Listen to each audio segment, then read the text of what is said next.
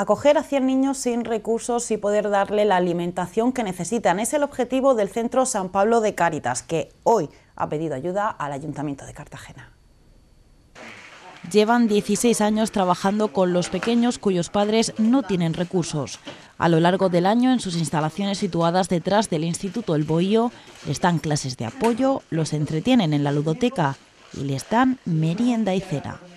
El objetivo de los voluntarios de Cáritas es sacarlos de la calle y evitar el absentismo escolar. En este centro el año 2016 no ha empezado del todo bien en lo económico. Cuentan con apenas 100 euros. Necesitan recursos para pagar los gastos de mantenimiento del centro y las necesidades de los menores. Para seguir adelante y no dejar a los niños sin este centro en verano, hoy responsables del San Pablo han pedido ayuda al Ayuntamiento.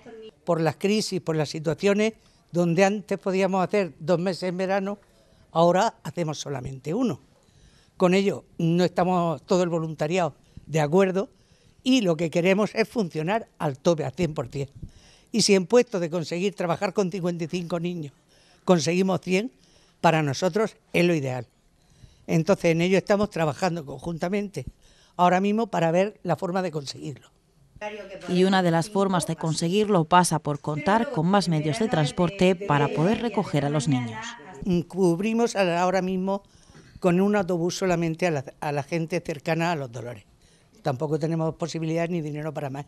Entonces lo que intentamos es coger otro autobús o 2 autobuses más que cojan a los niños de la periferia y que vayan entonces para allá a comer.